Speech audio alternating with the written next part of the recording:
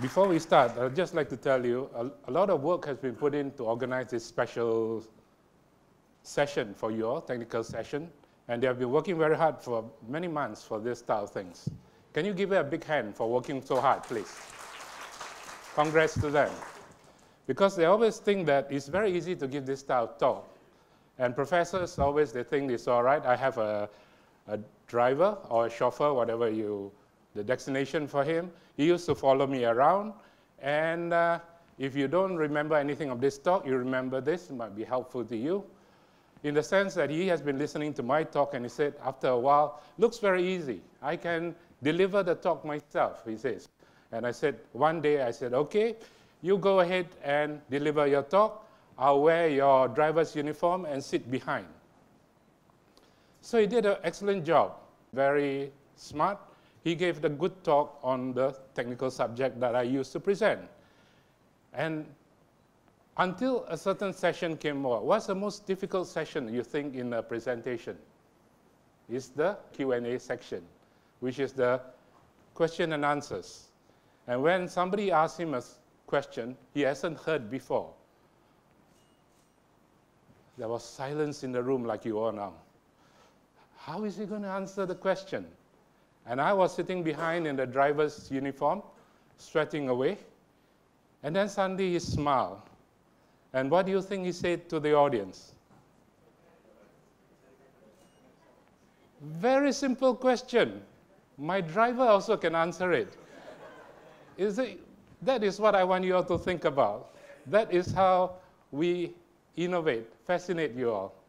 So while we are on it, we progress to the next part, which is what we'll be talking about, which is the strategic mineral development.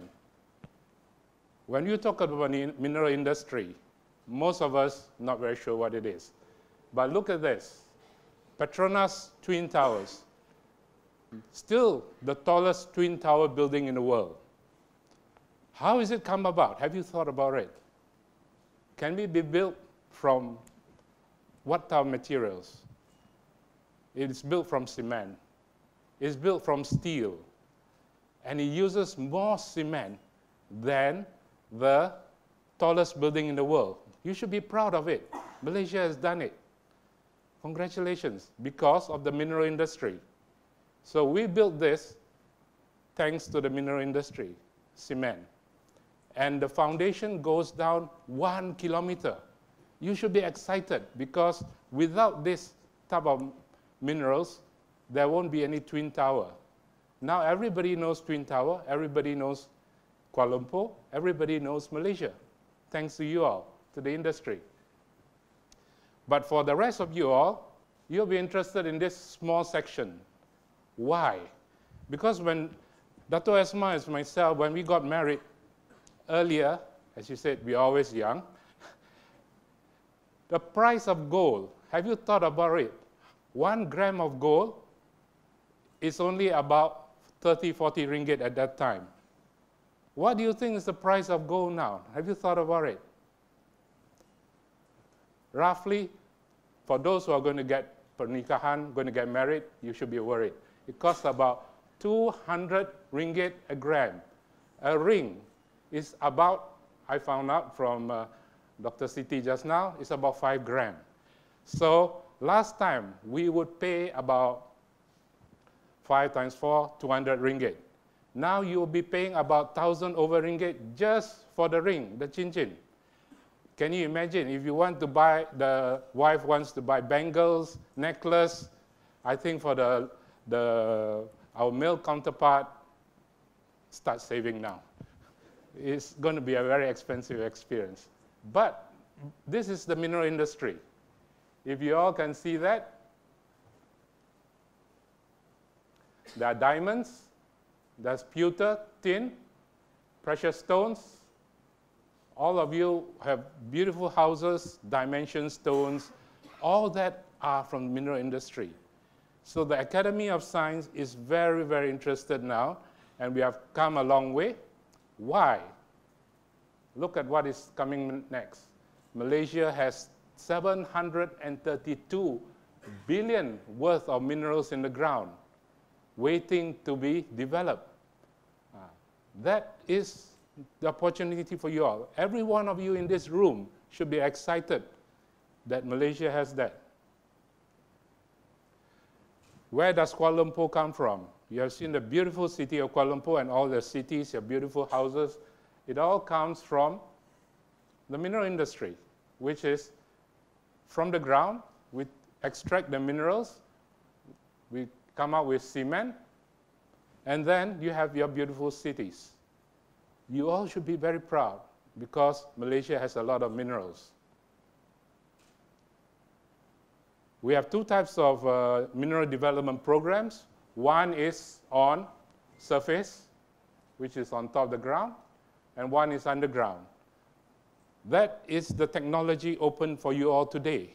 So no problem in whatever ways you want to develop the industry. And the size of the industry, you can have a look at it. This is how big the project is. If you look at that little corner, that is the size of a lorry. And you know how big the size of a lorry is. It's already big, but look at the size of this thing. This is a copper mine. And for those of you who are very conscious in aerobics, exercise, all you have to do is walk from the top down to the bottom. By the time you go home, no need more exercise. You'll be fit and nice and healthy. That is what the excitement if you work in this industry. And Malaysia is very, I would say, endowed with it. You all should be proud. Our mineral industry, the exports are going up, 70 billion and so on, ringgit, and it's still increasing because there's always a demand for minerals. No problem for you all.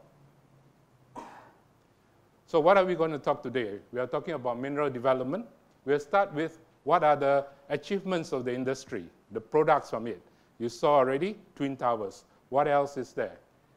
Then after that, we'll talk about Industry 4.0, which everybody is excited about. All of you are in this room, the young generation. I'm very happy with you all because this is the generation for you all. And then, of course, what's the future of mineral development? Where do we go from there? World-class achievements. All the achievements, the mineral industry is not localized to Malaysia. If you are in a career in the mineral industry, you can go anywhere around the world. That is whatever is been, the knowledge in Malaysia is the same as in UK, Australia, Canada. That's the beauty of this technology. The earliest evidence when they built the first building was about thousands of years ago in Iraq area, near Syria, Jordan area. And they were the first to do that. And that is where the minerals was first used. After that, we came with the North-South Highway. You should be proud because of all that, 20% of the North-South Highway uses concrete, and the other 70% use asphalt. All of those are from the mineral industry. And without this innovation, without this highway, we won't be traveling. I came all the way down from Penang, even though I had a conference on Sunday, just to support you all. And I'm very impressed to see you all in this room. That is why you all should be excited. You should be fascinated by all these things. Palm Jumeirah in Dubai, they built an island straight from all the minerals in the sea. And all the materials are taken from the United Arab Emirates there. No problem in that. That is the technology they have now. That is the achievement. And of course, we have the Burj Khalifa, the tallest building in the world, and it's all built from cement.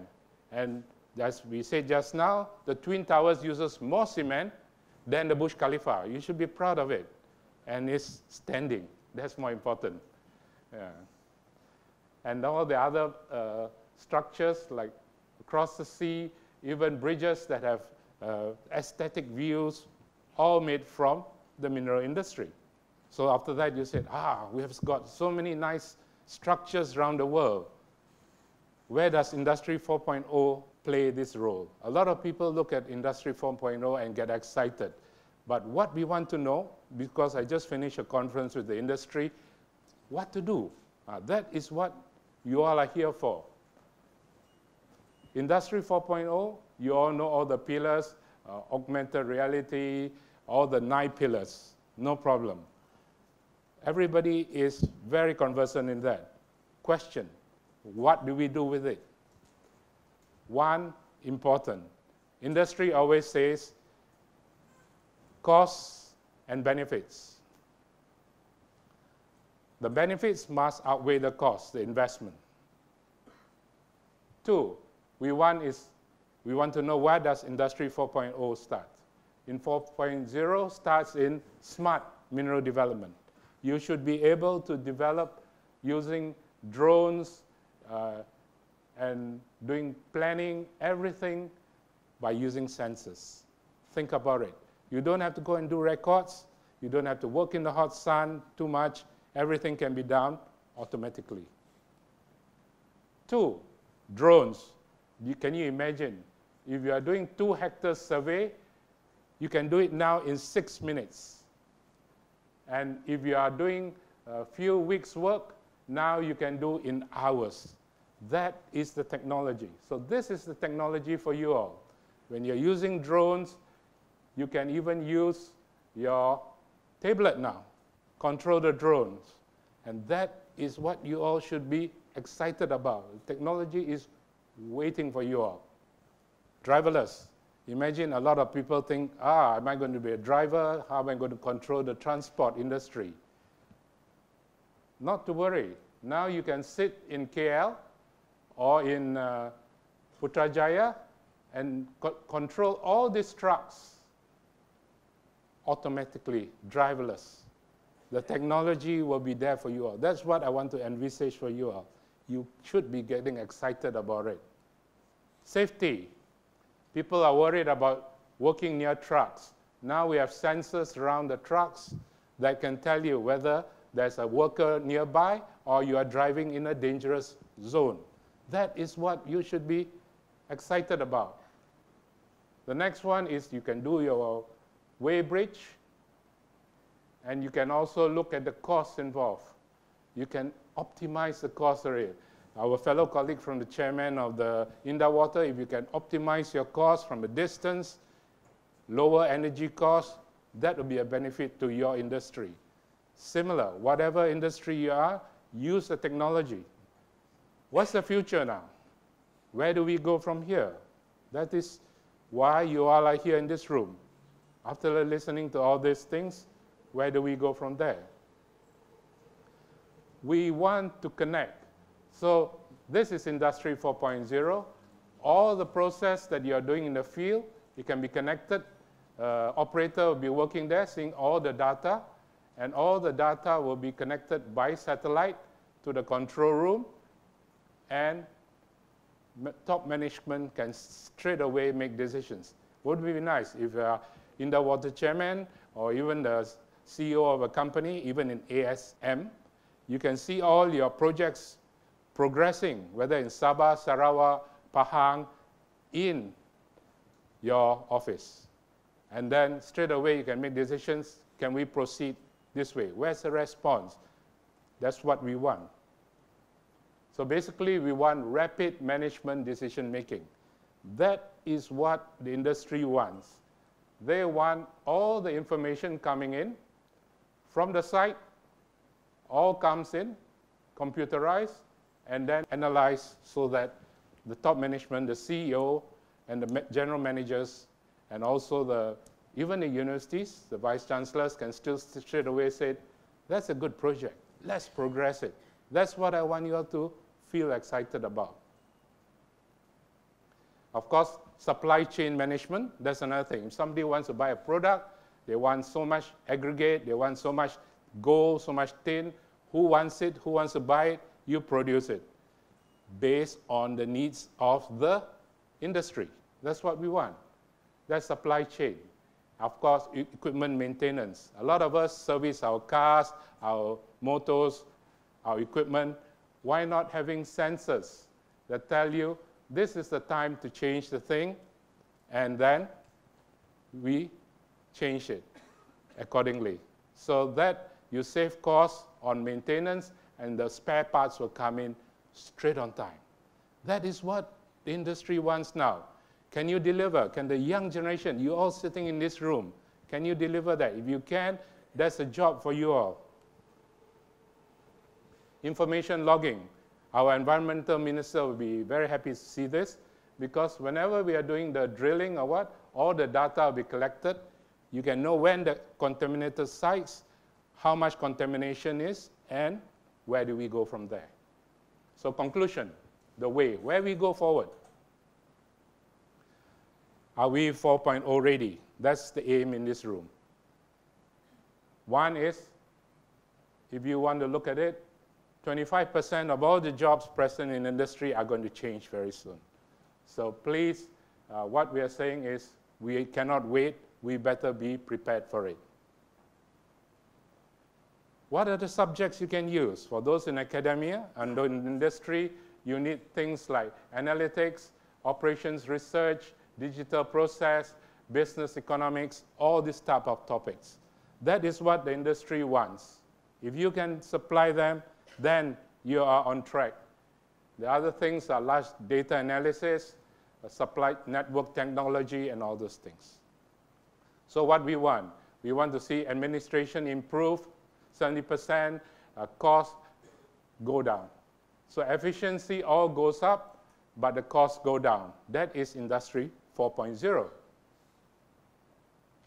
So case study, for example, Rio Tinto, the biggest company for minerals in the world, they put sensors and they save $2 million. So every day they save $2 million compared to not using it. So what have we done today? We have seen what are the achievements of the industry. We see how Industry 4.0 and, of course, the future. And this is to show you the benefits of the industry. After you're finished, you don't have to be worried. The environment plays. The whole thing has been changed from a mineral industrial site into a garden.